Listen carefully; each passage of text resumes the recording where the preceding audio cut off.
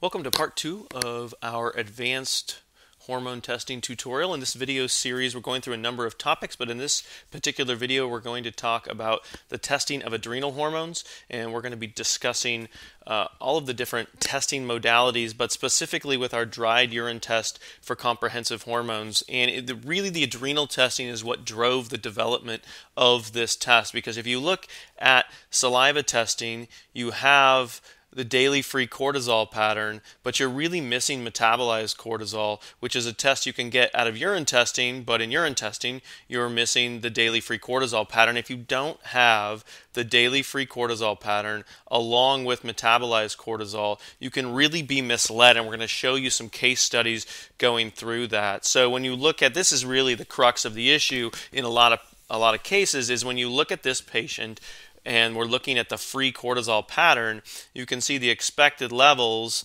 are within the black lines here, but the patient is relatively low. So when you look at that, now this is a urine profile, but if you look in saliva, you might be used to seeing it this way, where this green section here is your normal range, and you've got this patient with very low cortisol all day. And again, you're concluding typically that this patient doesn't make cortisol. And when we look at the saliva and the urine for the free cortisol, we see similar patterns. So in this study, they looked at controls, they looked at chronic fatigue, and you get this up and down pattern, lower for chronic fatigue, of course, but you get the same pattern in urine and in saliva. So when those free cortisol patterns lead our decision making without confirming it by looking at metabolized cortisol, we can be off, because the model that we've been using really is an oversimplified model that just says, look, if your free cortisol is high, some people call that stage 1 adrenal fatigue, but the overall message is you have an overactive HPA axis. And when you have a low free cortisol, some people call that stage 3 adrenal fatigue, you have an underactive HPA axis, and you will start to question this simple model of drawing conclusions about what's going on with the HPA axis when you start looking at a more comprehensive look at the hormones. So here we have two patients. And as we look in here, what we're going to zone in on is on the bottom we have this daily free cortisol pattern, and both of these patients are low. So the value we're showing at the top here is a 24-hour urine-free cortisol, and it's low for both of these patients. So that's low. The free cortisol pattern is low in both, as we just showed before, so similar patterns. And then we want to look also at metabolized cortisol. Now, if you look at the metabolized cortisol, they're different for these two patients, but what you will notice is they're in the thousands for both of them, right? So even a result that's low on the left is almost 1,800. Now, these are the same units as the free cortisol. It's a little small, so maybe it's hard to see there, but this is 100. So if you hit 100, you're considered high for your free cortisol, yet 1,800 is considered low for metabolized cortisol, meaning that the metabolized cortisol represents a lot more of the produced cortisol, and that's really your best marker, metabolized cortisol, for overall production of cortisol. So now in the patient on the left, we have low free cortisol and low cortisol production. So what does that mean? What that means is the free cortisol story, that you're not making much cortisol, is confirmed. It's true. The production of cortisol is low, and it's low in both of these areas, but as you look at the patient on the right, the free cortisol is low, but the cortisol production is high. So this message that you're getting, that there isn't cortisol production going on, is actually an oversimplified message that really isn't reality for this particular patient. These two patients have very different stories as far as their cortisol, but you need more information to discern that. So here's a result that we can see in sort of a real-life scenario where we can see this at play. This is actually a friend of mine who tested, and we looked at her free cortisol pattern, and we noticed that it is low. And so again, we're drawing the conclusion. So here's your 24-hour urine-free cortisol for this patient is relatively low. And then when you look at metabolized cortisol, you notice what? That it's high.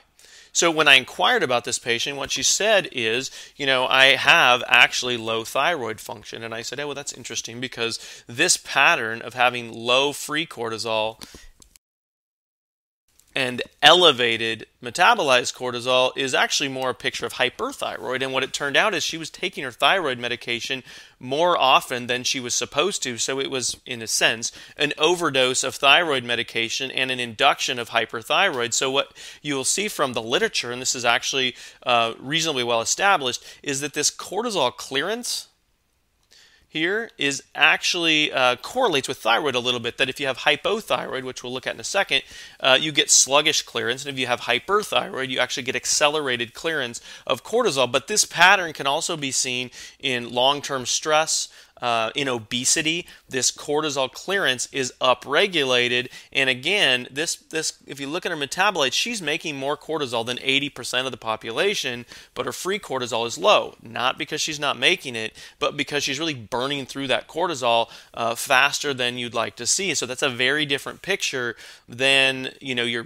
picture of someone who's close to Addison, who's got a really low cortisol production. If we look at this patient here, this is a hypothyroid patient. Now you'll notice the free cortisol is relatively high overall, so the urine-free cortisol is high. But the metabolized cortisol is actually extremely low, and this is a fairly extreme case where they had really, really low levels of thyroid. And what does that lead to? Sluggish cortisol clearance. And the other thing that we can see from this test is we look at this cortisol-cortisone shuttle, and that looks at the active versus inactive cortisol. And for this patient, she really favors cortisol. So one of the reasons that her cortisol is high is that it's not getting metabolized downstream. But one of the other reasons is in this back and forth as it gets deactivated to cortisone in the kidneys and the colon and the saliva gland, and then it gets reactivated to cortisol, the active form, in the fat and the liver and elsewhere, is it really favors the active cortisol. That pattern is also a correlator to hypothyroidism. So this is sort of the picture of hypothyroid in terms of the effects on the adrenal glands, and the bottom line here is to get a better picture of what's going on with HPA axis function, whether there's a metabolic issue going on with cortisol or whether there's just a flat-out elevated production of cortisol.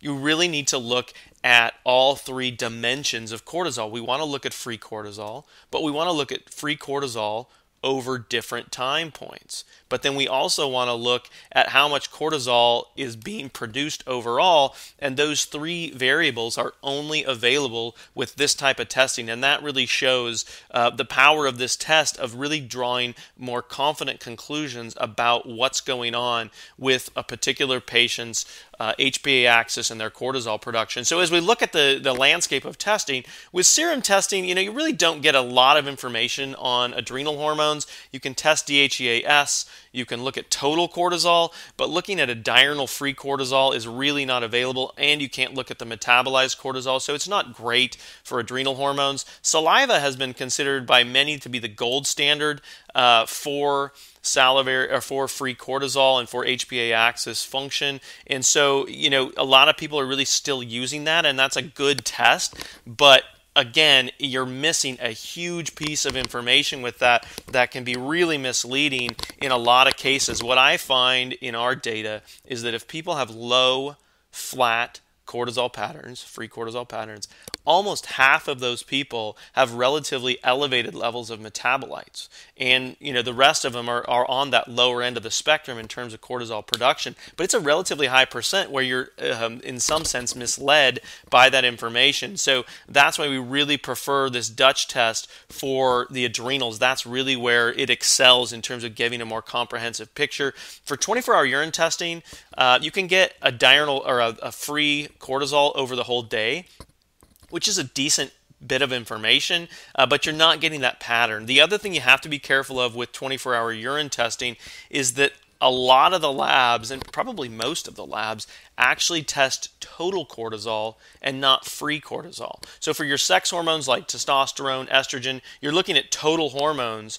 which includes the phase 2 conjugates, the glucuronides and the sulfates of these hormones, which is really the way to go in urine for the sex hormones. But for cortisol, it's different. It's more water soluble. There's a higher fraction of free cortisol. But most importantly, when you look in the literature and you look for urine cortisol, cortisol, it's pretty much exclusively free cortisol, which is a totally different measurement than a total cortisol. So that's really not as clinically relevant and well established. So be careful with that as you're looking at 24-hour urine testing. But really the Dutch test is really a nice option because you're also going to throw in the overnight melatonin value, which then gives even more information relative to what some of these other tests are offering. So this is really the area, the adrenal hormones, where this test really shines. And I think you'll find, if you're used to some of these other tests, that it's going to give you a lot more information on these patients as you're trying to make decisions. So